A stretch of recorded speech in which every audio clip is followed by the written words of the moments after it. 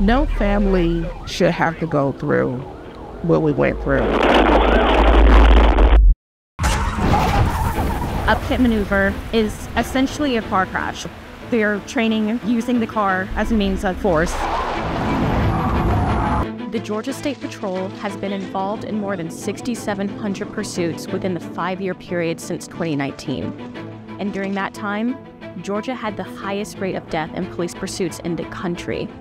You start running into chases that last 10, 15, 20, 30, 45 minutes, danger is just going up. Agencies across the nation are reining in dangerous pursuits, but the GSP is not. An AJC investigation has found GSP pursuits are among the most aggressive in the nation. There's not another profession that exists that is under public scrutiny like we are.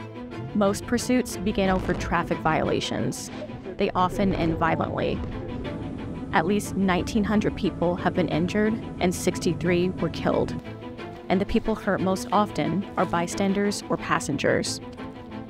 Heard my uncle was standing outside looking at the police chase the person, and the police hit his car, and the car actually ran her over, crushed one side of her body. Innocent people are just being killed.